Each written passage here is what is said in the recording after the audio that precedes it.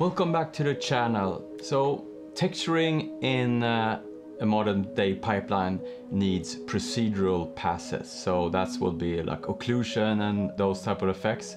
And today I'm gonna take a look at the workflow I use to bake these textures using Renderman. So let's jump into it now. Okay, so here's a baked texture, and in texturing we use these procedural texture passes a lot, and so this one is a combination. I call it some kind of rainbow occlusion. So I baked this using Renderman, and in Mari we have the model tab here, so we can bake there, but I find the Renderman bake a little more user-friendly to me, at least, because I have more options.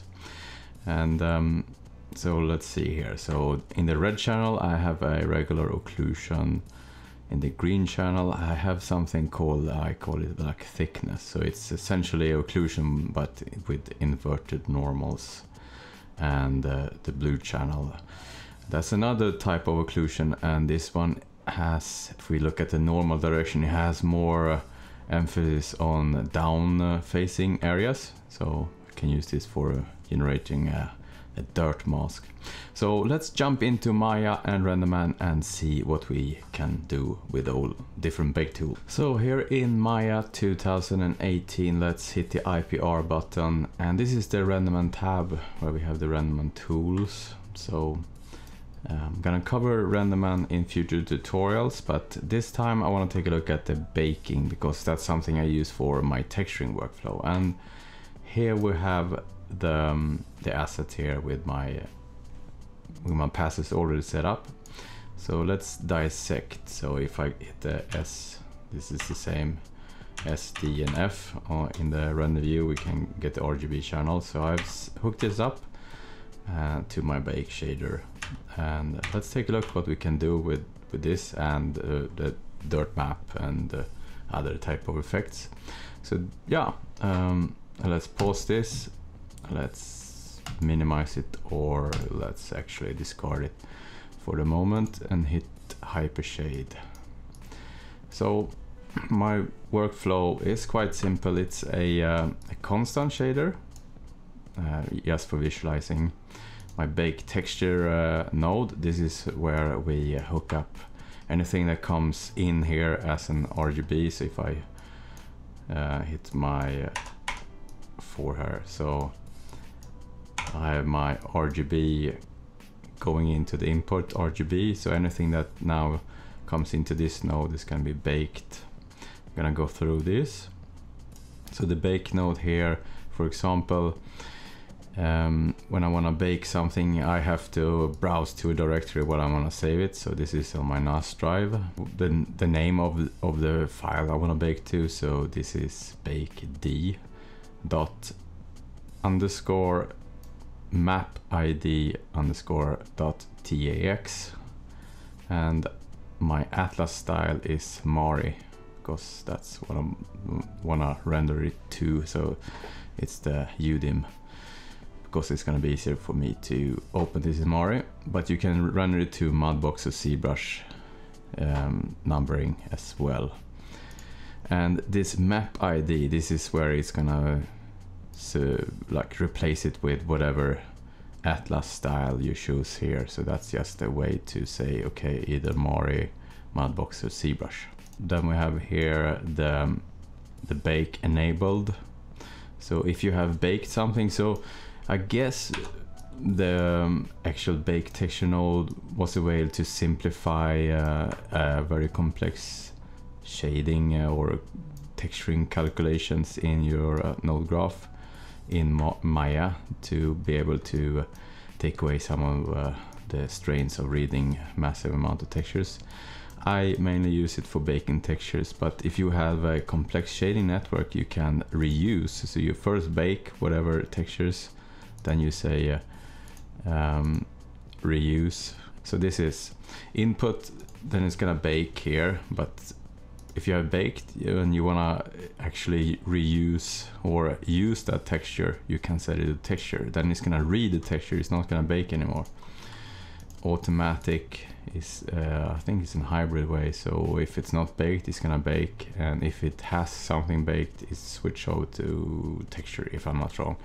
I don't use it for this purpose, I use it for actually just baking textures at the moment. So, and here we have the EXR and TIFF, and that's, if I believe, yeah, it's the actual compatibility of the file format.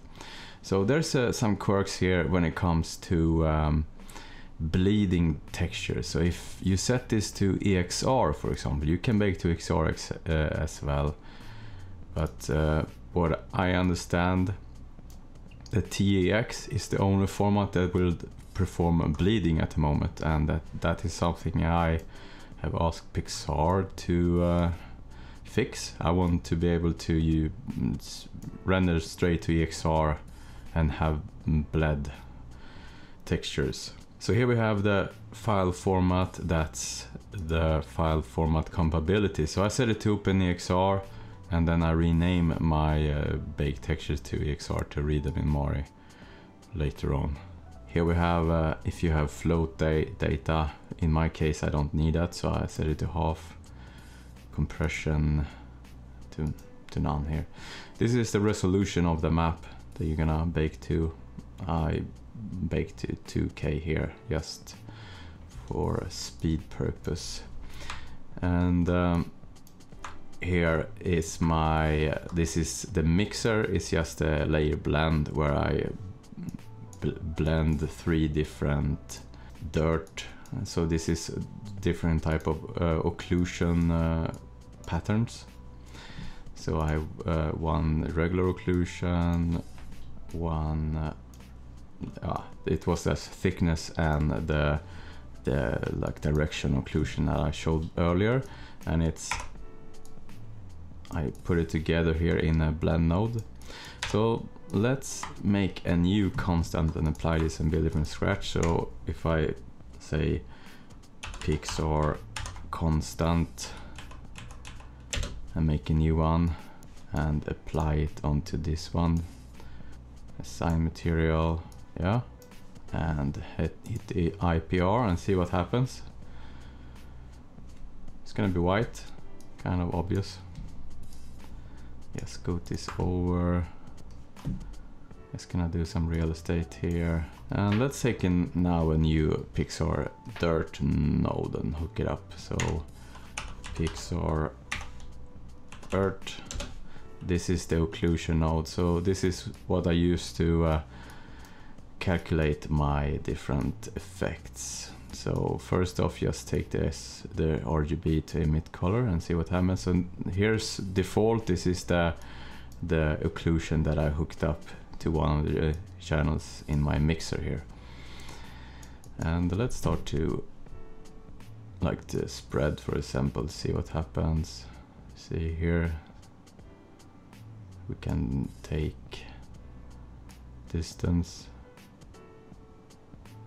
So this is where you set your kind of what kind of look you want on your effect.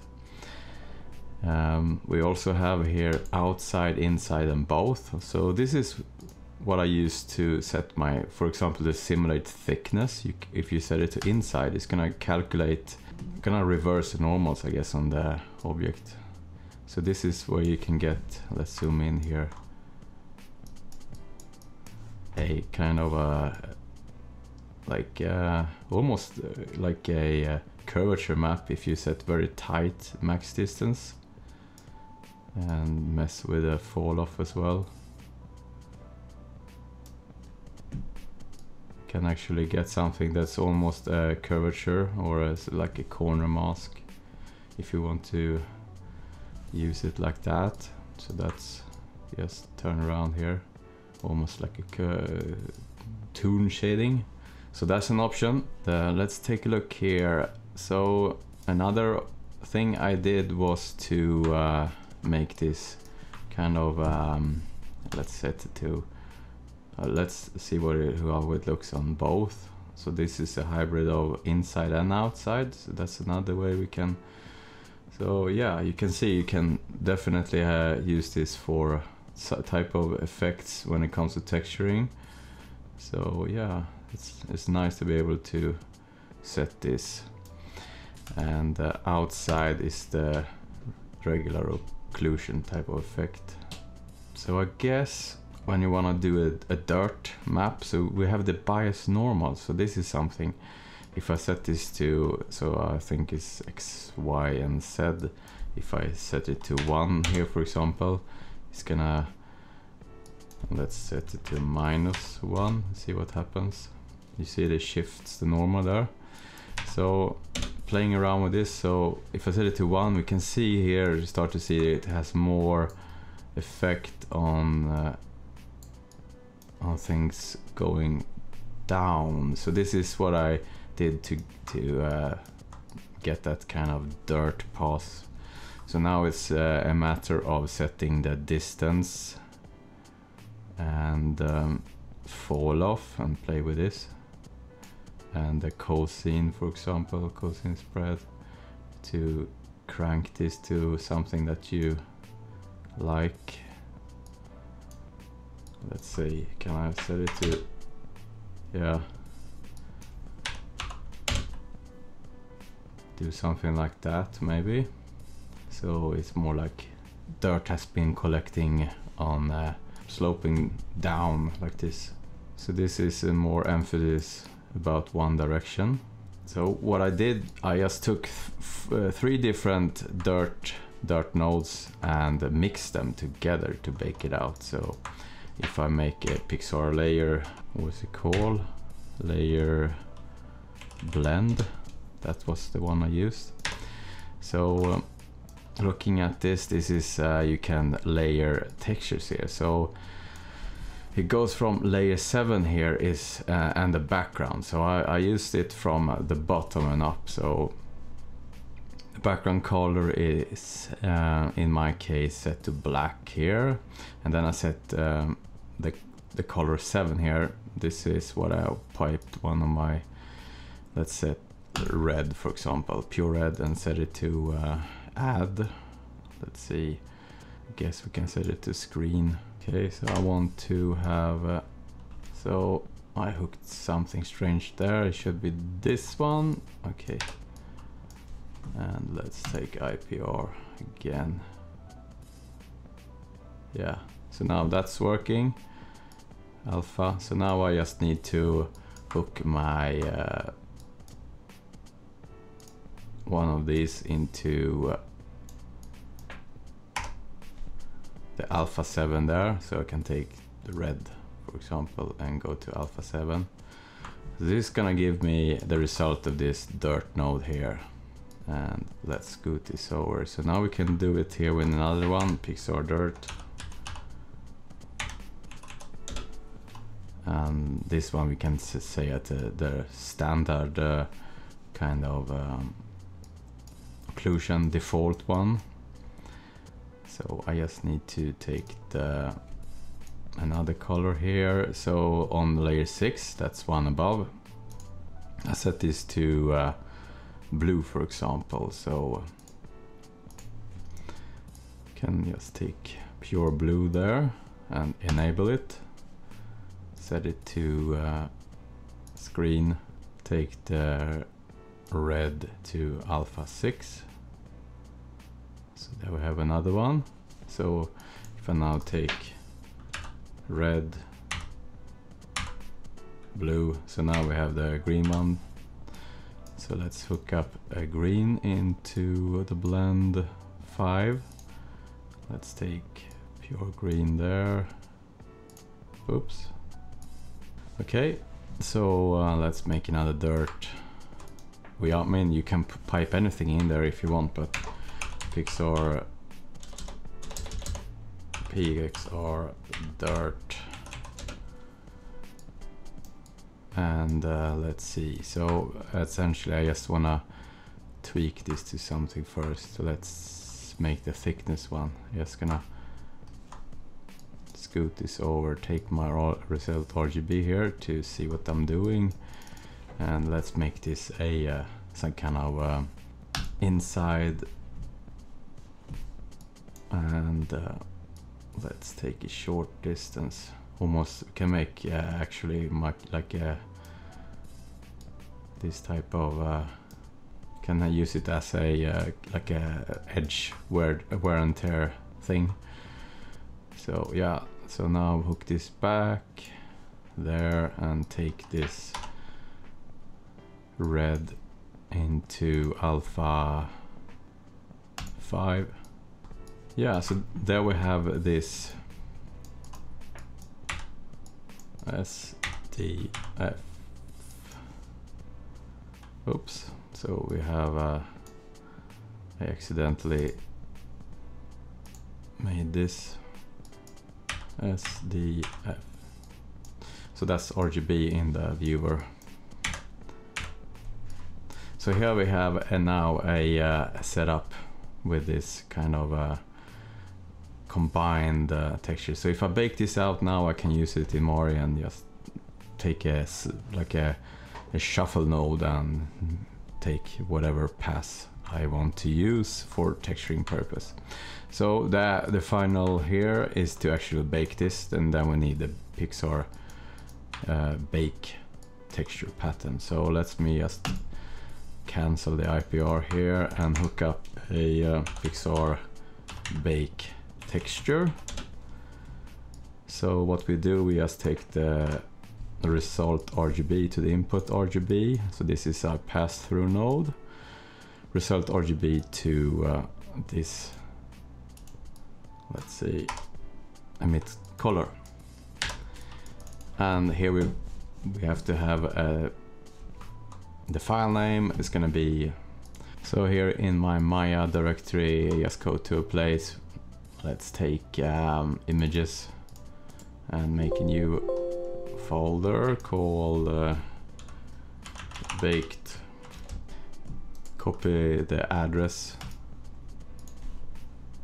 paste it into here, rainbow occlusion dot underscore map ID dot tex. So this is gonna be the location where we bake it out. I set it to Mari. Let's set this to 2K by 2K.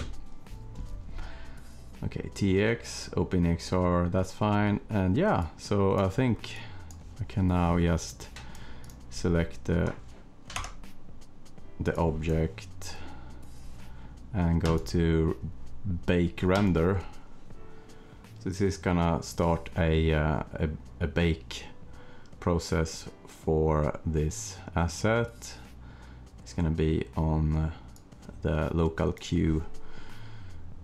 And so yeah, now it's gonna bake the disk, and yeah, then we just read it into Mari as usual when importing a texture.